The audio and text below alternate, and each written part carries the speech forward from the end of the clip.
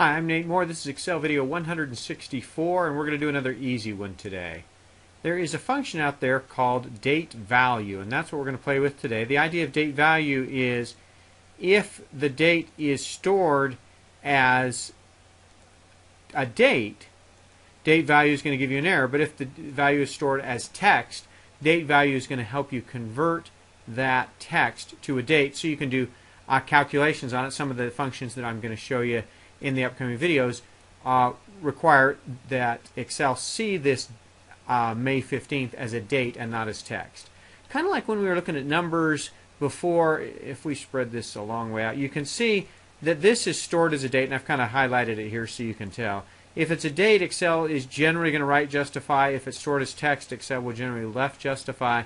But don't be thinking you can play with justification and get it to switch. You need to change the date from the from text down here to a value up there.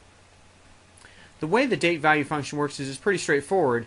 You just put in the date value and then the cell you want to change, and what Excel does is it changes it to the number that Excel uses to store a date.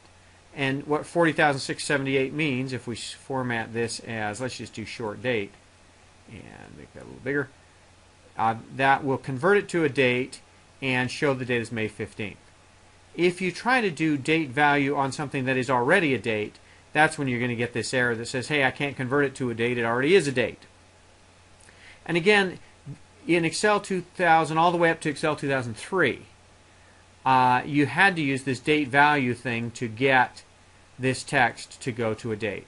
Now if I had another line here, if I had this one and I said, hey, it's text, I want to make it a date, if I had a bunch of them, I think it's easier to go to the data menu, text to columns, skip through the first two questions of the wizard, and then once you get there, say store it as a date.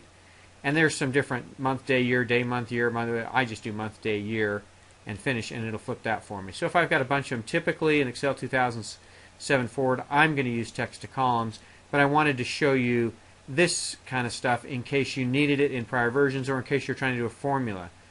One of the things you can do is you can do this formula here, and it says if error, date value C1, then say it's already stored as a date. So again, what if error does, it says if this function gives you an error, print this, otherwise give me date value. So what you can do is copy that down. Again, I'm at 40,678, which if you remember, if we format that as a date,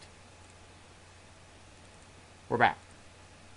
So you can use date value within functions to say, hey, if it's already a date, we can say something about that, otherwise we'll convert it to a date and keep going.